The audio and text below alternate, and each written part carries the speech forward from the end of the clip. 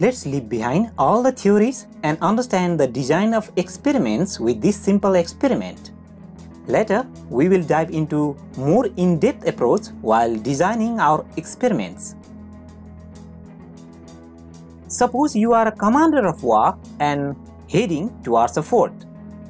You need to break the walls of the fort with the help of firing from a catapult. The condition is you cannot go near the fort wall because the enemy army is huge. So you must fire from the catapult from a longer distance. The problem is you have just a few cannon bullets, so that you cannot just test fire and see if the fort wall can be broken. Also, you need to be precise with the height of cannon bullet or with the bungee position, pin elevations and the firing angle. These four terms are the factors in designing the experiment in this case. We will learn what are the factors and other related terms in more depth in the coming lectures. So, we need to fix the firing height, bungee position, pin elevation and firing height in order to reach the target so that you can break the fort wall. War is all about preparation and precision. You are a confident commander because you conducted an experimental design before the war itself to understand how exactly must be the position of the height of the cannon bullet, the bungee position, pin elevation and the firing angle. You knew before the war that if you fire from certain height, say height X, maintaining some bungee position, say Y, and pin elevation, say Z, while maintaining the proper firing angle, you will meet your target.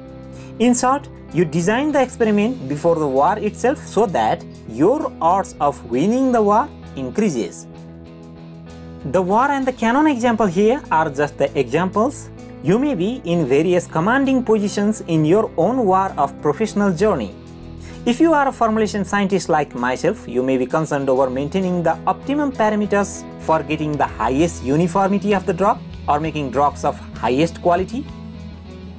If you are a civil engineer, you may be concerned over maintaining the optimum parameters for increasing the strength of a building or a bridge. If you are a mechanical or an automobile engineer, you may be concerned over the optimum design criteria that will give the highest performance of the automobile. I can go on and on for every profession for the use of design of experiments practically in our day-to-day professional life, because design of experiments is a huge topic and it can be used almost in any professions. So let us throw all the garbages of theoretical definitions and make our own based on what we learned so far. Remember what we did when you were commander of the war? You designed the catapult factors by adjusting them so that you could meet the target, and this caused you to improve your odds to hit the target. You could make the profits through reduction of the cost and wise utilization of the resources so that there were least chances of the failures. In summary, design of experiments is a systematic process of problem solving by adjusting the factors correctly so that we can reach the particular target and make wiser utilization of our resources so that we can save time, energy and cost of experiments.